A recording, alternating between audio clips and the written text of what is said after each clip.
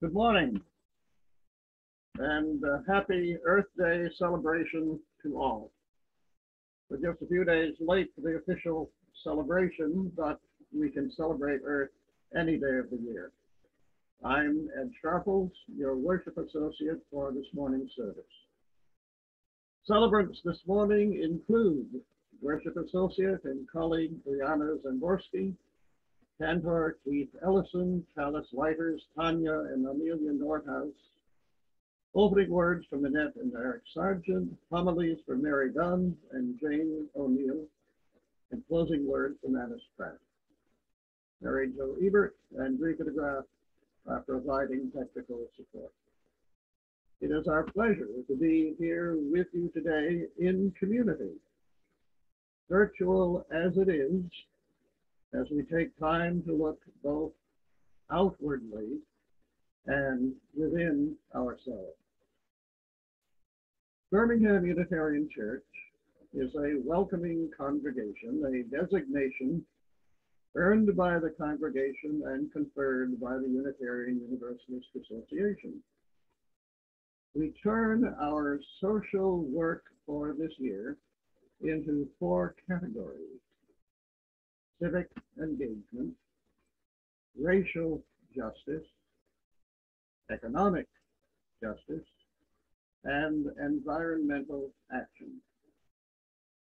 Our worship services are hosted on Zoom every Sunday morning at 10:30 and later posted on Facebook. After the service, we invite you to remain with us for a virtual coffee hour. If you are worshiping with us for the first time, we extend a special welcome to you. We hope you will stay after service so that we can get to know you better and you can get to know some of us.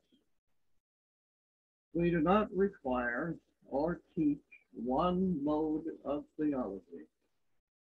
Instead, we celebrate diversity in beliefs, and we worship together in community. If you have found a spiritual home in BUC, we encourage you to discuss a path to membership with Brianna Zamborski, our membership chair. So thank you for bringing us into your circle today, or whenever you watch this. We may not be together physically, but we are together in spirit, and it is good to be together again. And now, with music, our worship begins.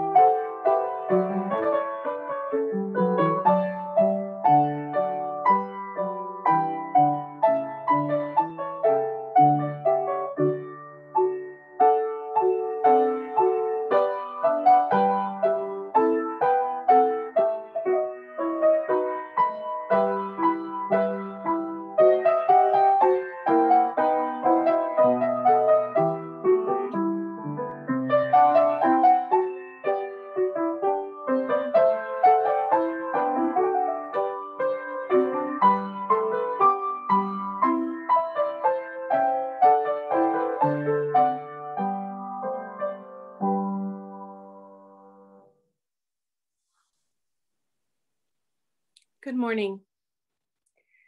The flowering trees and bushes, the smell of soil on a rainy day, air with which to fill our lungs with the scent of lilacs, the natural wonders of our geological land formations, a state full of great lakes, abundant food, clean water for us to drink on a hot summer day, rocks on which to climb, trees for squirrels and birds to sit in, gardens full of flowers and vegetables and butterflies. This is our list of Earth's blessings. We encourage you to think for a moment of what makes you smile when you think of our Earth's blessings.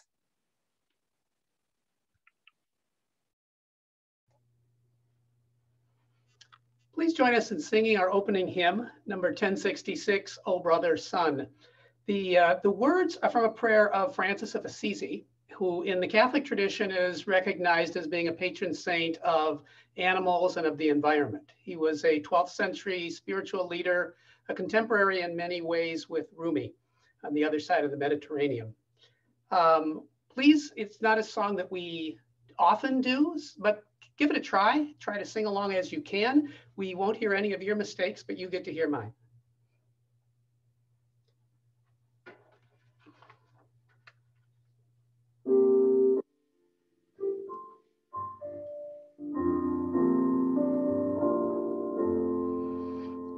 Oh, brother sun, you bring us light, all shining round in fiery might. Oh, sister moon, you heal and bless, our beauty shines in tenderness.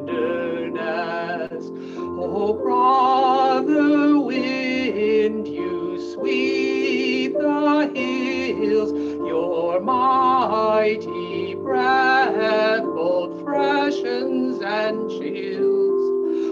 Oh, sister water, you cleanse and flow, the river streams and ice and snow.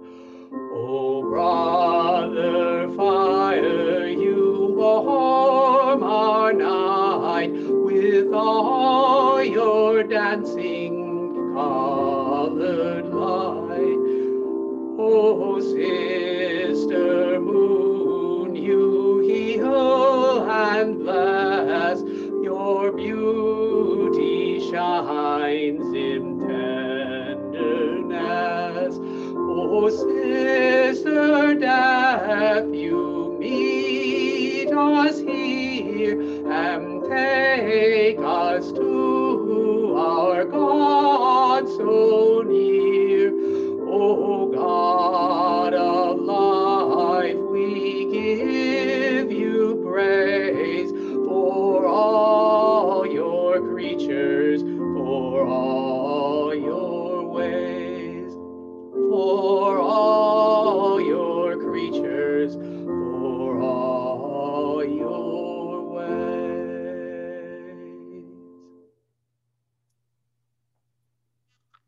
Good morning. This is a poem, Beginners, by Denise Levertov. But we have only begun to love the earth. We have only begun to imagine the fullness of life. How could we tire of hope? So much is in the bud. How can desire fail? We have only begun to imagine justice and mercy, only begun to envision how it might be to live as siblings with beast and flower, not as oppressors. Surely our river cannot already be hastening into the sea of non-being. Surely it cannot drag in the silt all that is innocent. Not yet, not yet. There is too much broken that must be mended, too much hurt we have done to each other that cannot yet be forgiven. We have only begun to know the power that is in us if we would join our solitudes in the communion of struggle.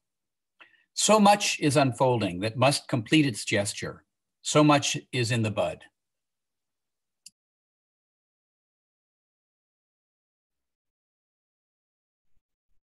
The offering is a physical symbol of church life.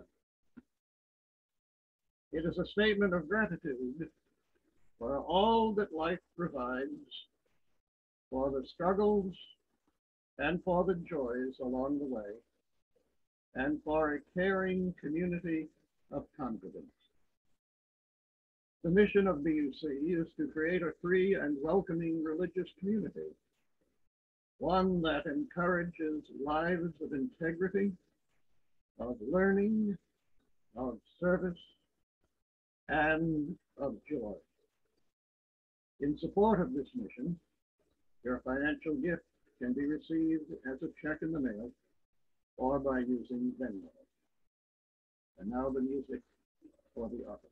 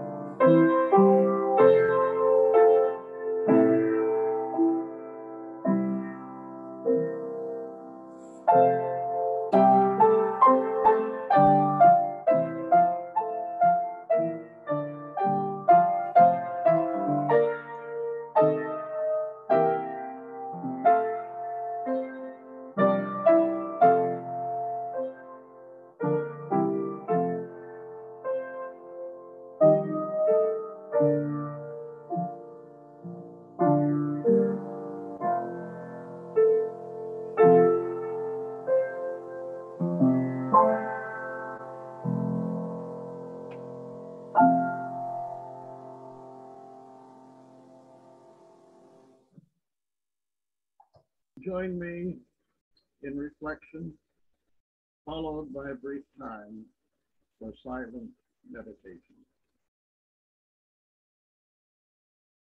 We have come through a difficult year.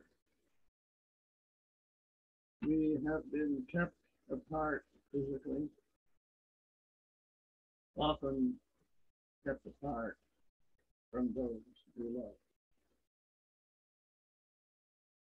We have, however, engaged friends, family members, groups, even worship itself virtually. Individually, we may have suffered illness and pain, isolation, and sadness. And we have known those conditions in others as well. In the words of Blake, we were made for joy and war. Today, we celebrate the earth.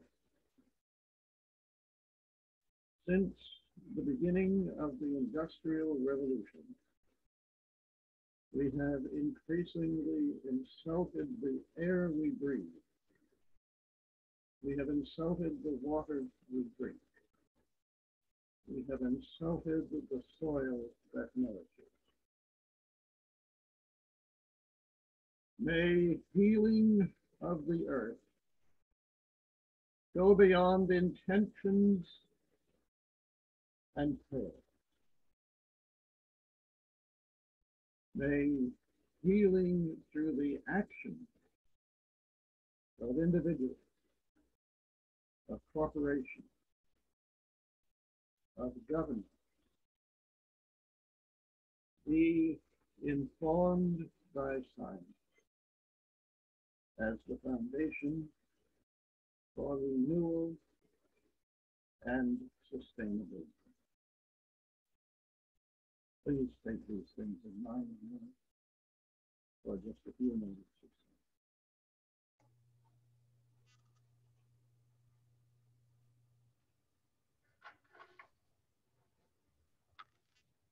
May it be.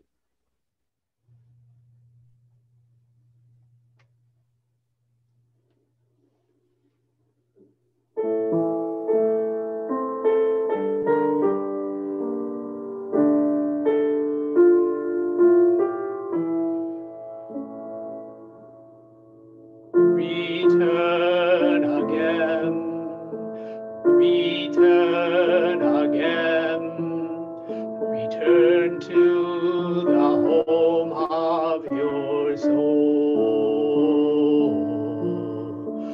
Return again, return again, return to the home of your soul.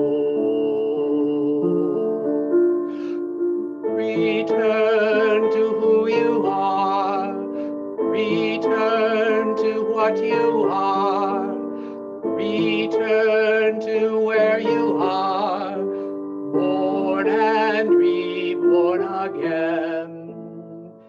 Return to who you are, return to what you are, return to where you are, born and reborn again. Return again, return again, return to the home of your soul.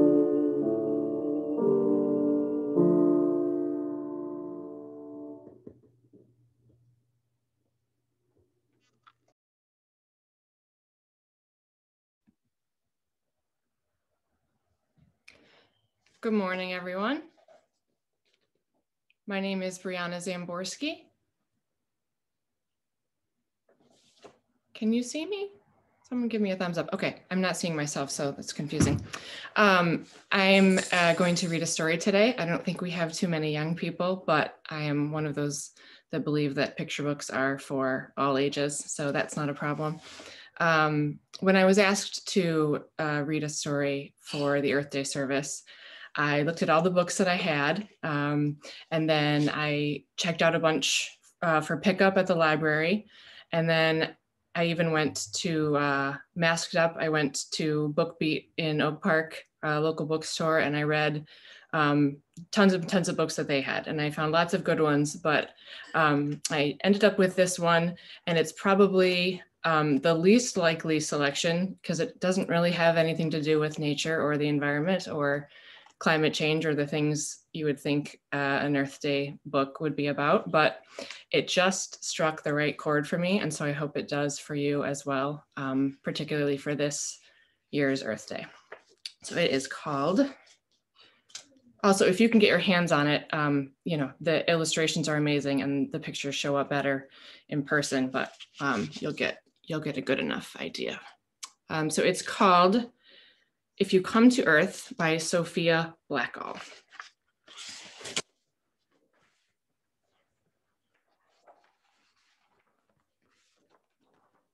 Oh, I know why I'm not seeing myself, because I don't have myself on. I have the wrong view, sorry.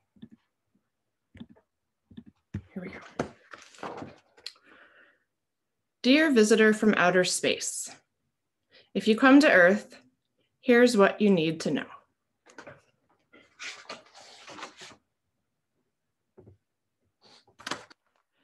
You can find us near a big sun and a tiny moon and a bunch of other planets.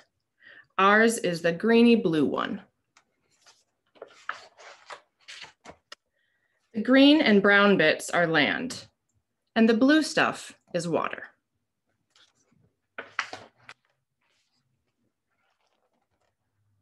People mostly live on the land, in big cities and small towns and tiny villages, or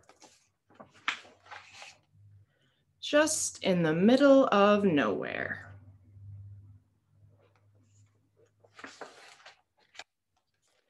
We live in all kinds of homes.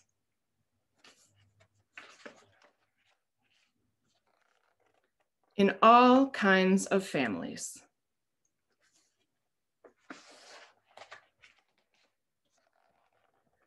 There are more than 7 billion people on Earth. We all have bodies, but every body is different. Except for my friends who are identical twins and look the same, except for Mustafa's mole. You see it?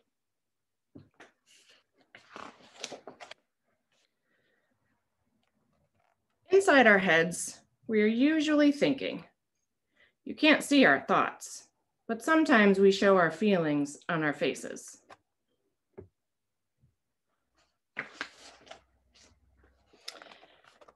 Even if we don't feel like it, we get dressed every day. We wear different clothes depending on what we do and where we live, and if it's hot or cold.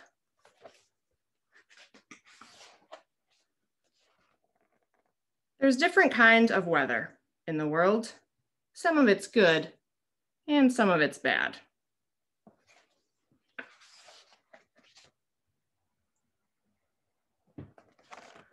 Wherever people live, we're usually always going someplace else. There are lots of ways to get there. I'm a kid, and kids go to school to learn stuff, so we know what to do when we're grown up.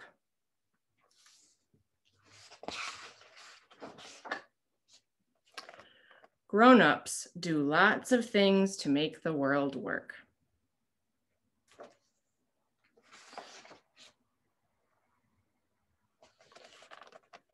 When people are not at work or at school or sick or asleep, we get to do whatever we want.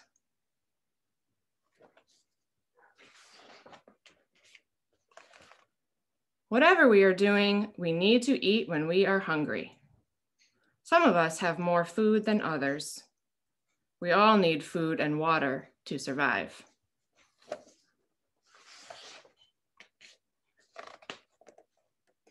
We get water from the rain, which flows into little streams and big rivers and all the way to the sea. You can't drink the sea because it's too salty. The sea looks empty, but actually it's full. Fish can swim, but they can't walk. Most animals can walk or swim or gallop or hop, but they can't fly.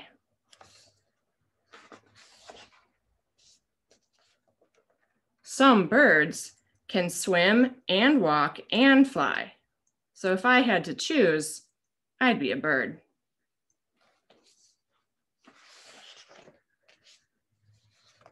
Birds can also sing. So can whales and people. People make all kinds of music on our own and all together.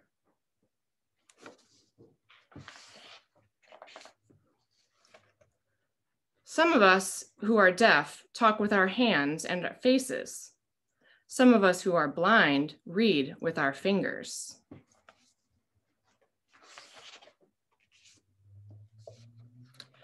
If we are blind, we can imagine colors as shapes and sounds. These are the colors you need to paint everything in the world. Some of these names are amazing also. They have slug belly, leftovers, dog tongue. These are just a few that I liked. Some things are part of nature. Some things are made by humans. Some things are big, some things are small.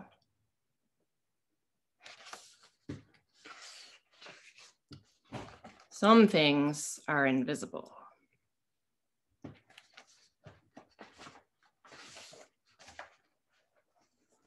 Sometimes we hurt each other.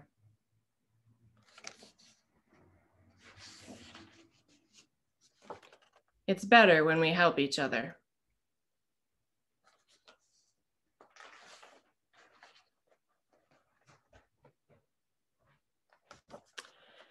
Babies are not very good at anything. Kids are good at lots of things. Grown-ups can do just about everything until they are really, really old.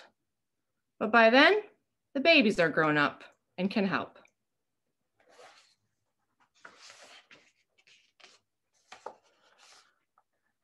Older people are good at telling stories about the world when they were young. Kids are good at making up stories that haven't happened yet.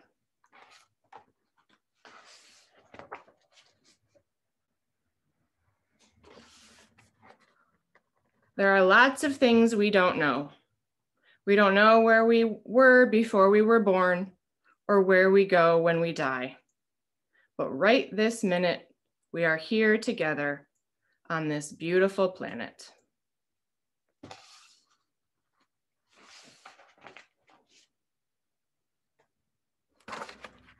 If you come to Earth, you can stay in my room. Love, Quinn.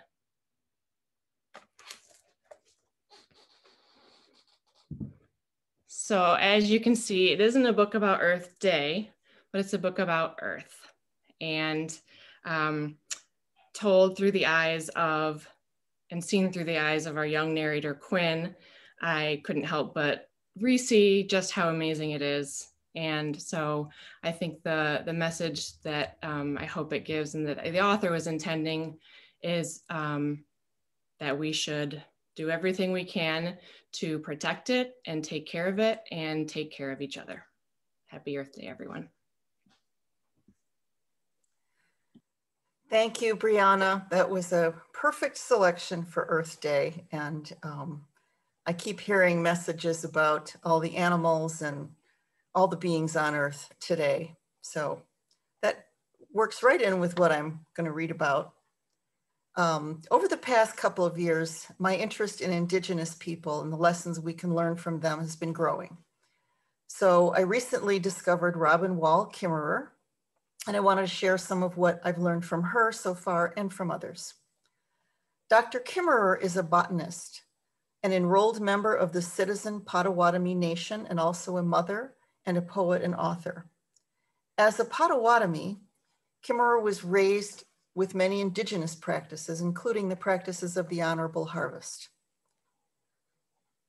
As a botanist, she's a PhD at the State University of New York, where she's also a distinguished teaching professor of environmental biology. Kimmerer learned about the scientific side of relationships that she already understood from her upbringing with what she calls a different way of knowing. Much of that way of knowing is understanding the interdependence and the interactions of plants with plants, plants with animals and insects, and humans with nature. This interdependence shows up among first world peoples as a culture of reciprocity. Kimmerer shares a ritual that happens in many Indigenous nations that she calls the Thanksgiving Address, and is also called the words that come before all else. These words are recited at the beginning and ending of many gatherings, and their purpose is to set gratitude as the highest priority. But it's a full serving of gratitude, which means that it includes responsibility for reciprocating with one's own gift.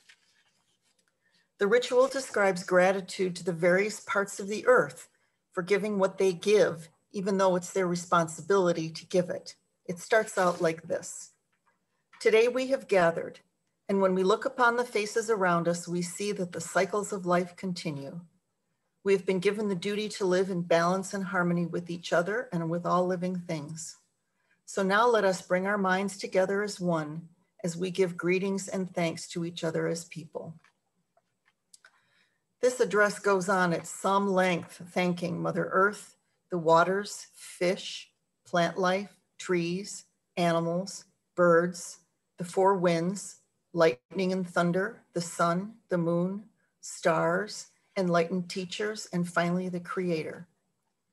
It names what gifts are received from each of these non-human entities and gives thanks for their existence and continued fulfillment of the needs of others. Each part of creation is thanked in turn for fulfilling its Creator-given duty to the others. Now, sometimes I hear the phrase, do your job, with the implication that if you're getting paid for something, that's all you should expect. No appreciation or gratitude or reciprocity will be forthcoming. Similarly, we often understand duty as being one-sided, the responsibility of the doer, but something that the beneficiary simply receives, or maybe doesn't even notice. But duty and money are hollow substitutes for the real connection that real gratitude brings. This culture of reciprocity is in contrast to what we in our dominant culture have, which is a culture of acquisition. A culture of acquisition creates emptiness and need, which keeps crying out to be fulfilled over and over. Because it isn't really what we need, it's never satisfying. We continue to acquire physical belongings, but the satisfaction is fleeting. We have so much stuff we don't even want. We have to hire people to help us organize and throw our excess stuff away. We have whole industries that sell our excess stuff, some of it never having even been used. Sometimes we think we can justify this behavior for being grateful for having so much. I've been party to this myself in conversations with friends where we stop and say to each other, oh, we're so fortunate. Now, it's not a bad thing to appreciate the comfort we have, but this cheap gratitude is weak. It can even be toxic. It's a way to paper over negative things, to make everything fine, to make the speaker feel better about their part in the inequities in the world, to avoid having to take responsibility or to change our own lives at all. Al Gore says that false hope is a form of denial, and I think this kind of gratitude is a form of denial as well. Real gratitude comes with the responsibility to reciprocate. It's a give and take, just like a healthy relationship with another person. It takes self-reflection and knowing ourselves, and that takes really knowing the other, not seeing the earth or nature as an inanimate object, but as a living, breathing being. Kimmerer asks us to consider, what do you think might happen if we believed that the earth loved us back? Knowing that you love the earth changes you, activates you to defend and protect and celebrate. But when you feel that the earth loves you in return, that feeling transforms the relationship from a one-way street into a sacred bond. Noticing and expressing gratitude for everything the earth gives us is an important step into that different way of knowing that the earth loves us, knowing it with our hearts as well as our heads. So how do we reciprocate? On a personal level, what does the earth need or want from us? We need to be in a relationship with our habitat in order to know how to reciprocate. We also need to be aware of our own gifts, whatever talents or abilities or resources we have that can be of use to Mother Nature. In describing the honorable harvest, Kimmerer describes various ways to reciprocate. It may be by asking for what you want before taking it and taking no for an answer. It might be taking only what you need instead of everything you can hold. It might be a gift of art or ceremony to help others express acknowledgement and appreciation. It might be listening to the words of others expressing their gratitude. Or our gift might be to stop talking and to start listening to nature and all that she has to say to our hearts.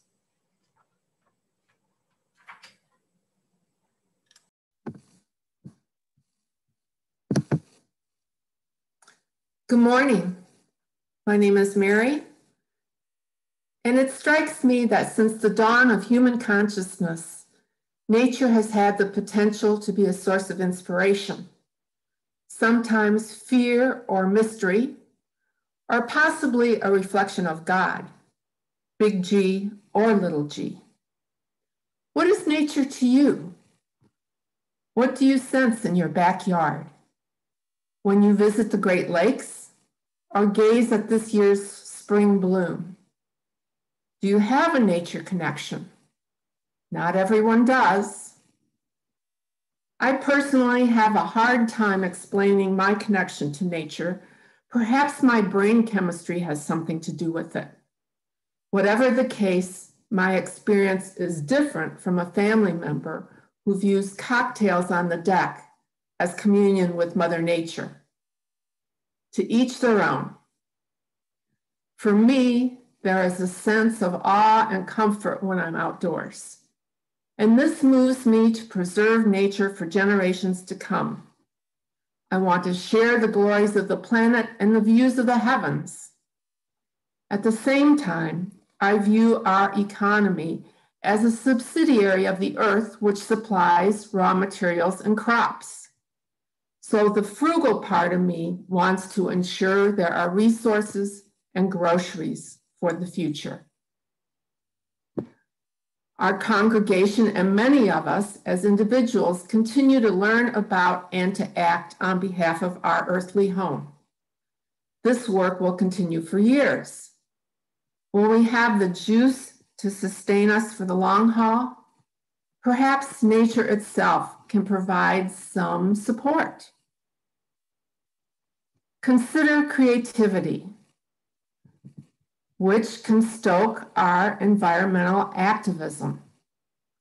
Can we look at the diversity of plants, animals, water, and stone to challenge ourselves to be innovative? Dr. Katharine Hayhoe states that the most important thing we can do about climate is talk about it. Have we discussed climate with family or friends in the last week?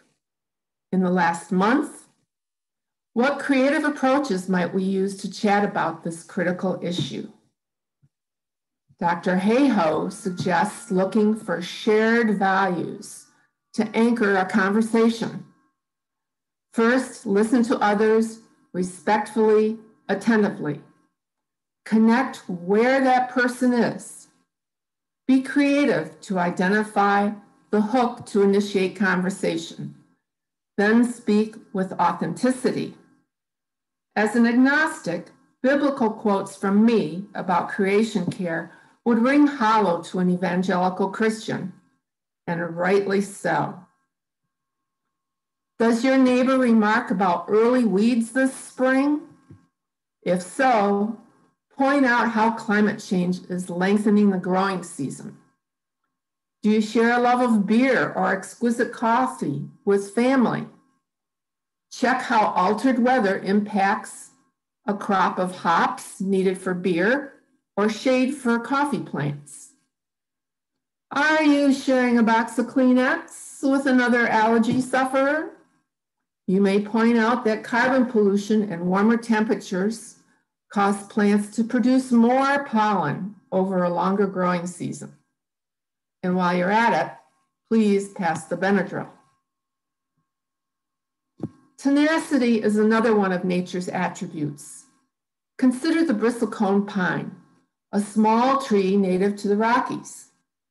It grows at elevations above 5,500 feet, where temperatures drop below freezing and growing seasons sometimes are so short, there can be no earth growth ring for a particular year. Yet bristlecone pines are among the oldest living organisms on Earth, thousands of years old. Now that is tenacity. We don't have thousands of years to address climate change or the next extinction, but our tenacity to address these issues will in part determine our success. What does tenacity look like? One option is to contact federal, state, and local lawmakers to communicate concerns and what we want done. Remember, these office holders work for us, the voters. Communication can include meeting with a member of Congress or their staff. It can be an email. Legislators are more impressed when they receive a handwritten letter or even a postcard. Submit a letter to the editor of a local paper. And don't forget the ever-handy telephone. After today's service, we will share a tool with a monthly reminder and script for phone calls. Just stay in the main meeting room to learn more about this easy climate outreach. Tenacity also means repeating this communication multiple times a year, not just during campaign season, and no matter which party holds the office. It also means thanking legislators who have supported climate action. What other inspiration does the earth provide to support our climate activism? I like to consider beauty. Beauty includes the geometry of a pine cone, soft hues of apple blossoms, and the melodies of bird song, to name just a few. Beauty is abundant. Taking time to surround ourselves with nature can buoy us when we are weary and recharge our batteries. It can provide a rest, a meditative break. So turn off the digital devices, walk away from the TV, put aside cares about viruses and politics, go ahead and putter in the garden, visit a park, or head out on a bike.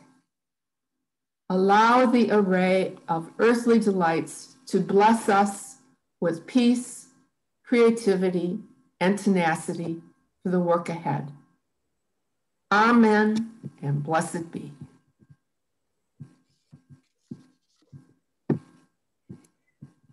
But wait just 1 minute. Don't turn off those digital devices just yet, because we have a little bit of audience participation right now. We're going to create a word cloud in Mentimeter. You're going to need a second digital device for this. Whatever you're watching us on today, your computer, your iPad, or your phone, you'll need a second device. So on that device, go to your internet browser, Safari or Google or whatever you use, and in the search bar, type what's on the screen, menti.com, MENTI.com, then hit go or return. Now, if this is too complicated and it just isn't working, don't worry, just sit back and watch your screen. It'll just take a minute. So once you type in, once you open up Mentimeter, then you have to type in this code 74876935 and submit, and it'll give some fields that you can enter a word into. So I'm going to do mine right now. If it'll let me do, I guess it's not letting me doing it. But go ahead, and Mary Jo's going to show the screen, and we'll see what everybody's going to, who everybody's going to talk to this week about the earth.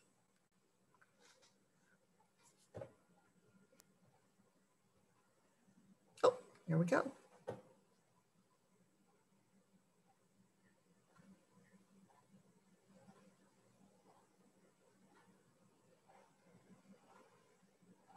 Well, that's Mari Manoogian is my representative, and there's a bill in the Michigan legislature about raising the cap on solar that I'm hearing that she might vote no on. So I'm going to be calling her tomorrow.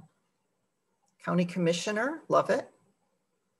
Family and friends, family and friends, family and friends. Offspring, excellent. Coworkers, grandchildren. My family, perfect.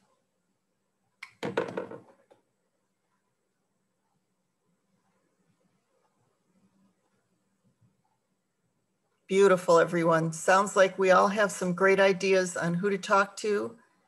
And I know that if we're all working on this together, we will be able to solve this. And that's not false hope, that's true hope. So now we're going to sing a traditional UU hymn that you know very well, Blue Boat Home.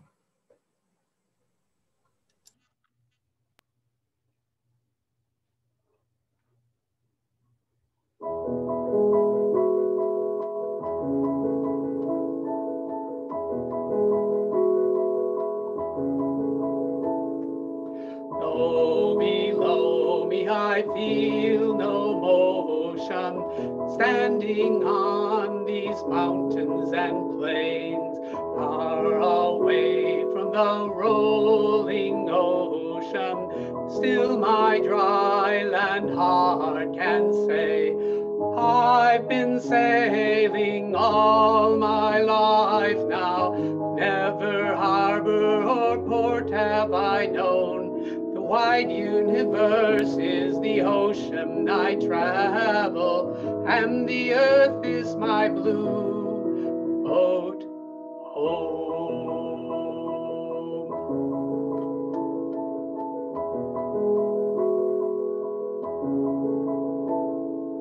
Sun, my sail, and moon, my rudder, as I ply the starry sea, leaning over the edge in wonder, casting questions into the deep, drifting here with my ship's companions, all we kindred pilgrim souls, making our way by the lights of the heavens in our beautiful blue boat home.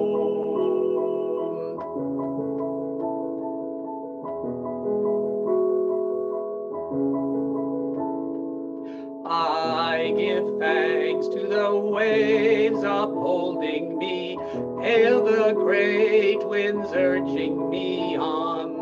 Greet the infinite sea before me, sing the sky my sailor's song. I was born upon the fathoms, never harbor or port have I known. The wide universe is the ocean I travel, and the earth is my blue boat home.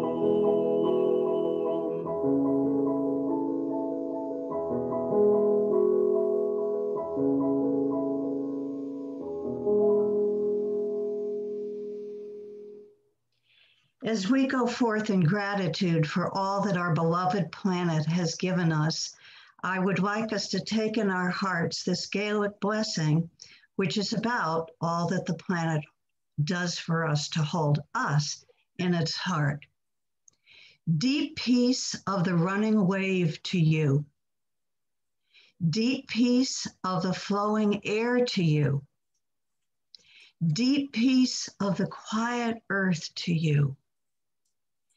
Deep peace of the shining stars to you. Deep peace of the gentle night to you. Moon and stars pour their healing light on you. Deep peace to you. May it be so. Amen. Shalom and blessed be.